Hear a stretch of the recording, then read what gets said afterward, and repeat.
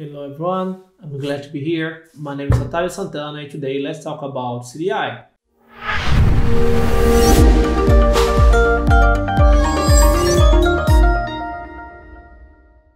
The first question that I usually ask when somebody introduces me a new framework is why? Why should I use this new specification inside Jakarta or microprofile words?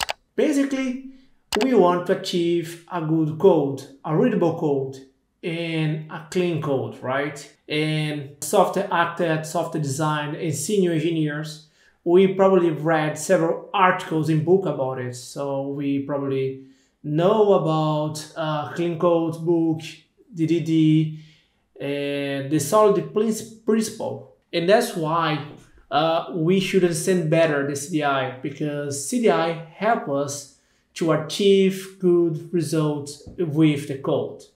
You probably, let me think a sample here. Let's think about garage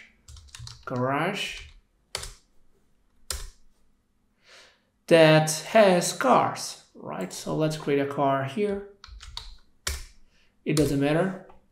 And it's natural that when we have a garage that has a list of car, we're probably gonna use the list interface instead of use the implementation. Why? Because in the solid, we have the interface calculation. The client should not know about the interface. So we're probably gonna do something like that, right? And one way is to inject this dependence by constructor. So I have my car here, and I have the option to create my garage, and then inject manually the list. As bigger the application become and more enterprise is normal, it's hard to do it manually. That's why we usually use this kind of dependency injection engine. CDI is the specification, however, we have more and more platforms, the job board, who covers it. For example, we have Spring. We also have Micronauts with this kind of engine. We have Quarkus and so on. So the world is huge in this kind of solution, and basically we are able to do it manually. Again, the main reason to use CDI is to achieve good results in the code design. So everything that you know, like solid principle, CDI will make it easier to you apply. Let's move on. Imagine right now that I want to inject an instance of a car inside my application.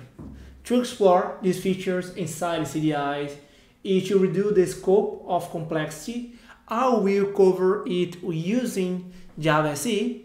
And if you're familiar with CDI, it's okay. If you're not, don't worry. The point is, after CDI 2.0 or higher, we are able to use CDI with Java SE. So it's a basically plain Maven product that we have several dependencies. That includes the weld. And weld is the reference implementation of CDI, where I'm using the version 5.1 final. The first point that I will explore today is the SE container. So I have my SE container with my container, and then I will create this container with the SE container initializer. And then I will start a new instance. This API supports Java 7 or higher, Java 8 or higher. Therefore, I'm able to explore these features in Java 8 or higher. For example, use try with resource. So you are able to do that. Let's run our CDI container. As you can see, this version has the big band, so I'm using Jakarta package name here. The first step I initialized the CDI container.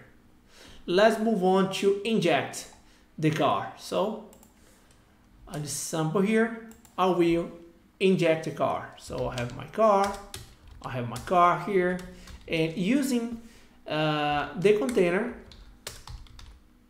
I will select my car.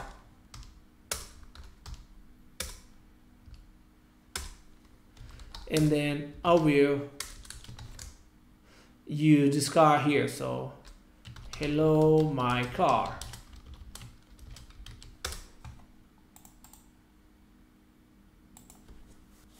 And I'm using my hello my car here. So let's put some information here like private string name Ferrari, and then let's use my string to show it's possible, and let's run again, right? A good point, as you can see here, right now I have a Ferrari. CDI has DC and DC mean context dependency injection, and the context matters a lot. So I'm able to put a scope on my bean. For example, right now I can put this car as application scope. So let inject here, and then let inject again. Let's inject again.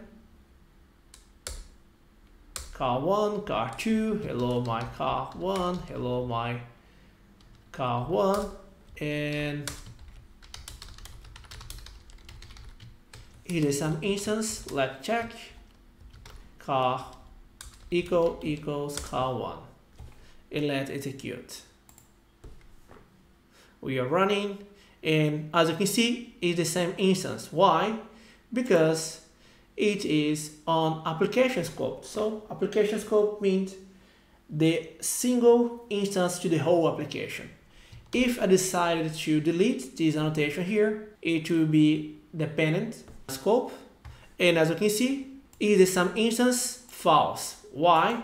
Because I inject here, so I create the car, then I inject here again, so I create another car.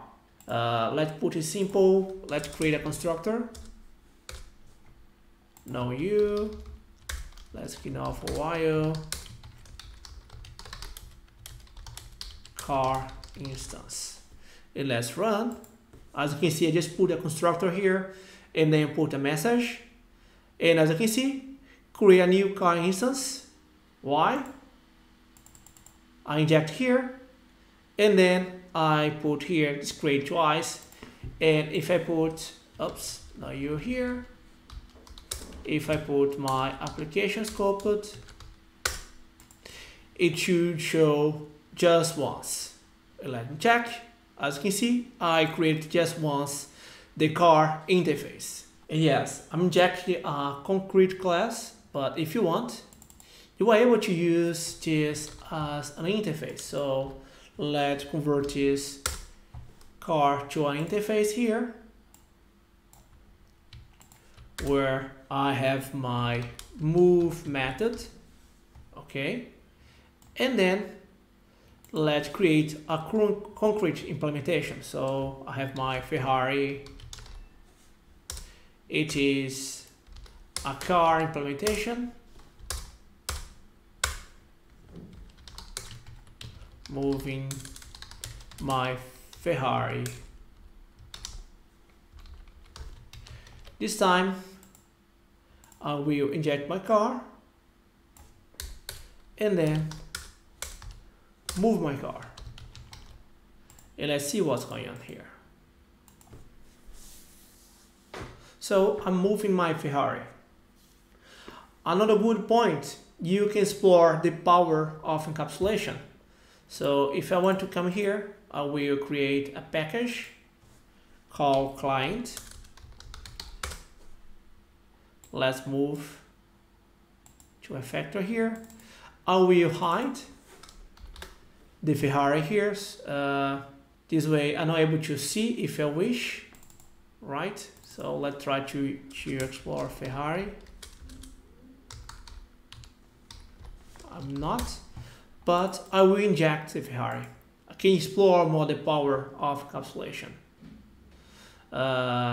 Okay, I could do a better sample. So let's create a package. Let's call this package cars, and then move the car in the Ferrari in the garage implementation to the cars. But anyway, hopefully you got my point. So I'm able to hide the implementation. So my client even don't know about it. It belongs to the CDI job. If I want, for sure, I can make it public and then inject directly my Ferrari car. Ferrari, and then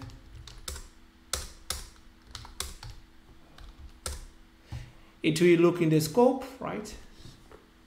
And then we'll inject. So I'm moving my Ferrari. Next question is, what happens if I have multiple cars? It's normal, right? So I have the Ferrari here.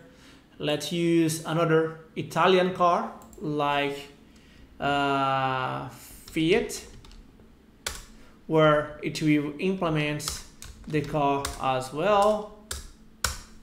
And let's use here, moving my Fiat 500. Okay, so at this moment here, I will got an exception because CDI has no idea each one it should inject, right? So they will show, right now I have two options. I have the Fiat or the Ferrari. Let's explore more the garage object here. So right now, instead of use inject directly, we're able to use the garage to inject the car. So I will inject the car here, Ferrari. And we have two ways to define or qualify the interface. One is using the name it. So I will come here, I use the name it, and put here as Ferrari.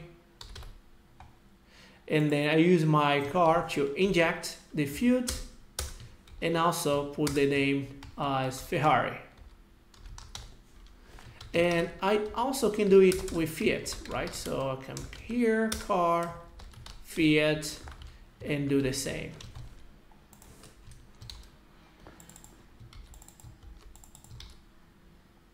And then I'm able to use two methods, so move Ferrari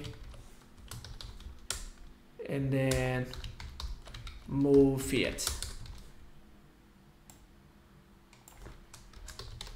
Okay, so in Ferrari, I move Ferrari, and Fiat as well, I will move Fiat. So right now I have my app where this time I will inject the garage.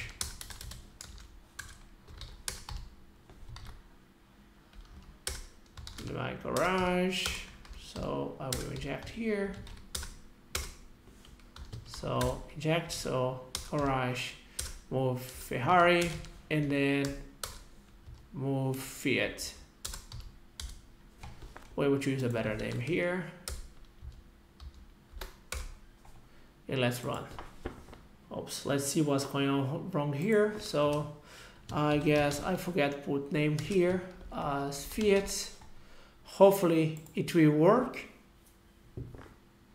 And as you can see, I have my garage that has one name to Fiat, another name to Ferrari, and then I was able to inject both. The next way to solve the same issue, instead of use named, is to exploring the qualifier notation. Yes, you are able to create an annotation to define and qualify your bins. So let's use car brand.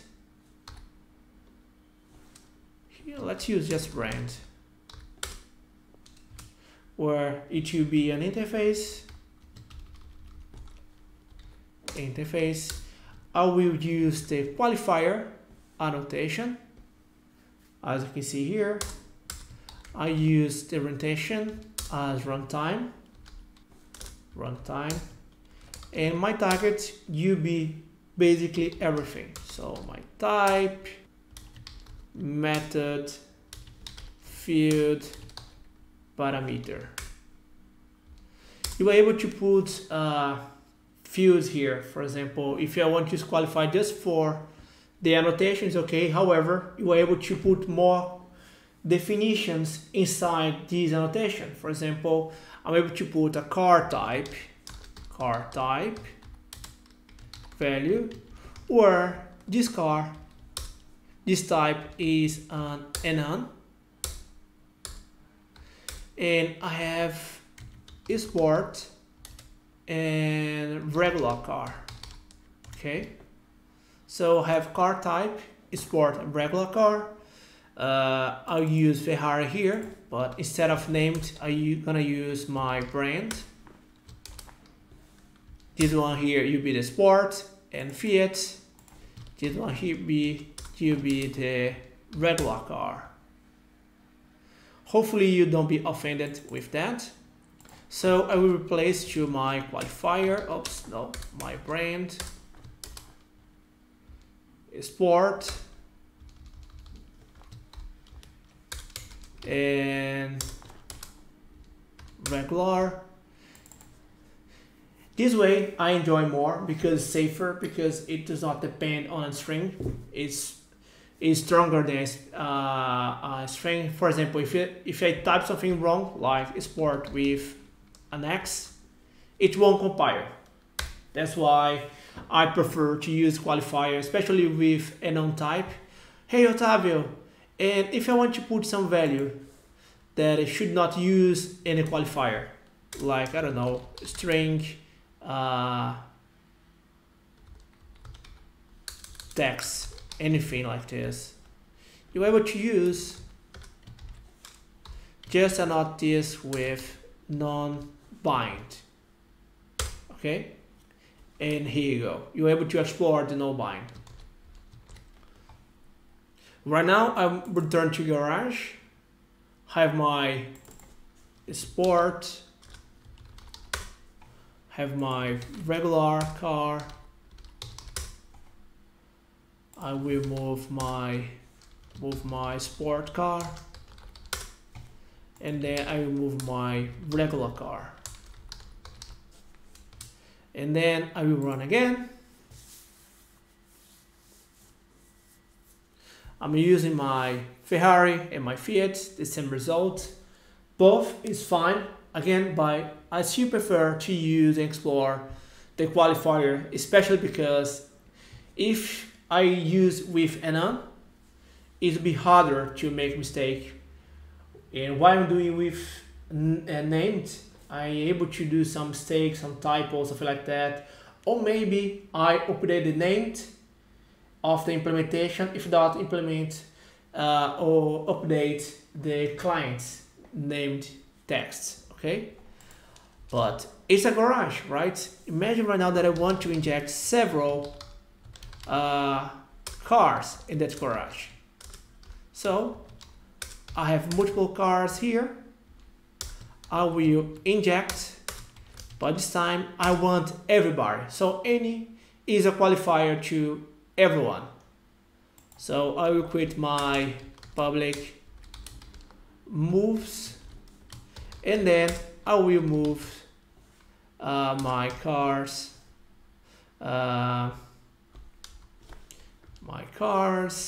for each, and each car I will explore the move.